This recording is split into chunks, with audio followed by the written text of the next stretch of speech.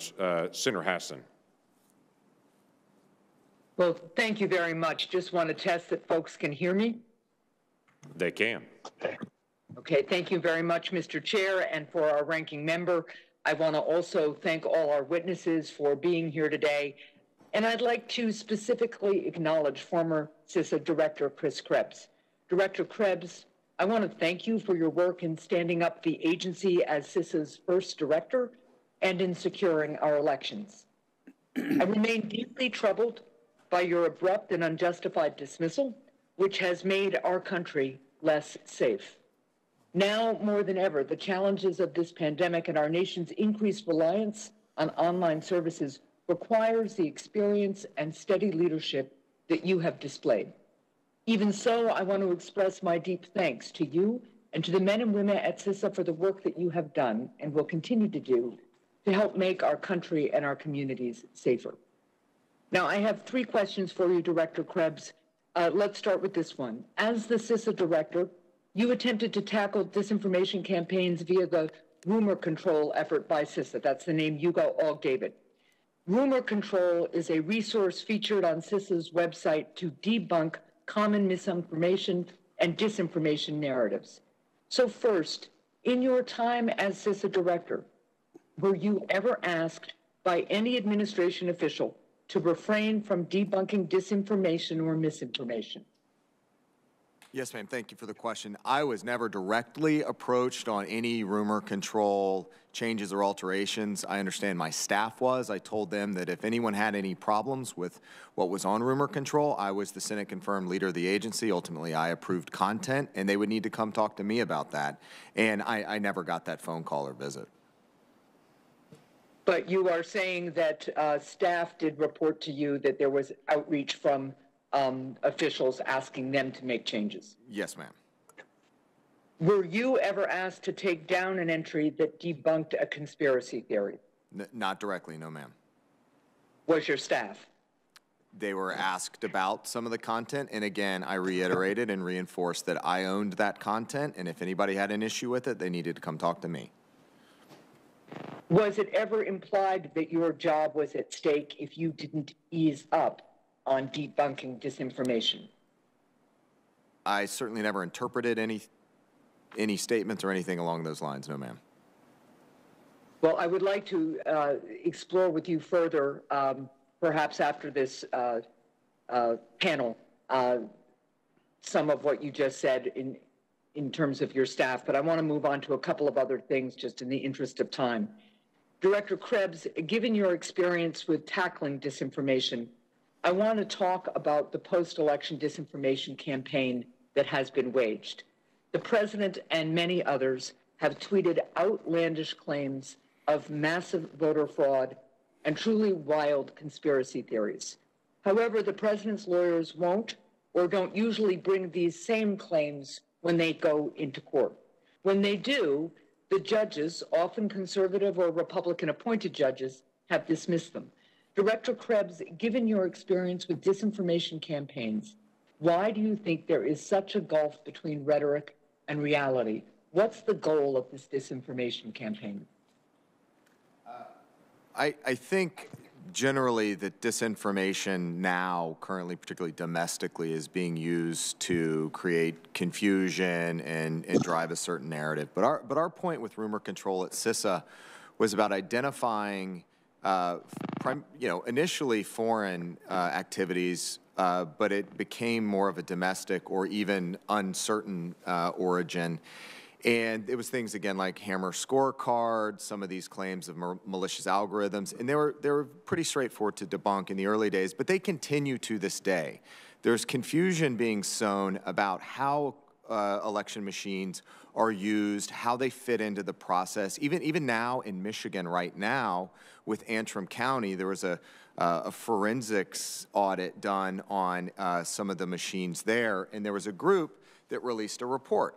And it's a 22-page report. I looked at it, and others have looked at it. And to me, it implies that those systems are compromised and not dependable, and you can't trust the votes and any other of the machines across the state.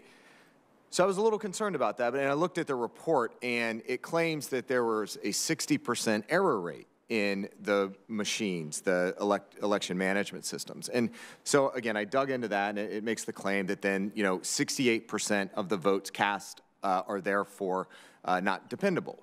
And I've seen those claims being repeated on social media by the campaign, by the president. And so I wanted to understand what that was all about. So I looked at it, and in fact, it was not that there were 68% of the votes there were errors. It was that the election management system's logs had recorded 68% of some sort of the logs themselves had some sort of alert rate. And that is being used to spin that machine is not trustworthy. But the problem is the report itself doesn't actually specify any of those errors, except for one. And it's on page 19, or actually it's on page 20. And it says, there is no permission to bracket zero bracket. And that is being claimed to mean that somebody tried to get in the machine and wipe the records. And so I looked at that and I said, okay, I don't know if it actually says that. And something jumped out at me, having worked at Microsoft, that these are Windows-based machines. The election management system is a Windows-based machine, and the election management system is coded with a programming language called C#. There is no permission to bracket zero bracket is a placeholder for a parameter. So it may be that it's just not good coding, but that certainly doesn't mean that somebody tried to get in there and zero. They misinterpreted the language in what they saw in their forensic audit. And that's just one example. They misinterpret, and Commissioner Palmer, I'm sure, can talk to us about whether there's a HAVA 90-day safe harbor rule, or which of the VVSGs is applicable to those machines, and whether that machine. So I'm seeing these reports that are factually inaccurate continue to be promoted. That's what rumor control is all about. That's what I'm continuing to do today, based on my experience and understanding and how these systems work. We have to stop this. It's undermining confidence in democracy.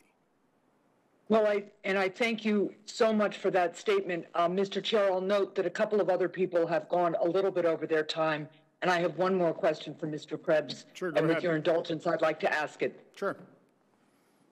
Director Krebs, I thank you for that response. I think it's a very important example of the kind of disinformation and spinning that is happening that frankly puts confidence at risk and puts some of our people at risk. You have noted in the past that we have a very diffuse election system that is administered at the local level. At individual polling locations, there are often numerous nonpartisan officials involved in administering a community's voting process. That diffusion of responsibility also makes it extremely unlikely that there would be a single point of failure or fraud that could sway an election. Director Krebs, you have worked with the numerous election officials across state and local governments. Can you speak to how the diffuse nature of our election systems affects the security of our elections? And just also in the interest of time, I want you to comment too.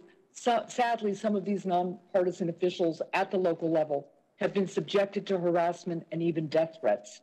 So can you speak to the impact of these threats? And do you think the president and his allies have done enough to condemn the threats of violence?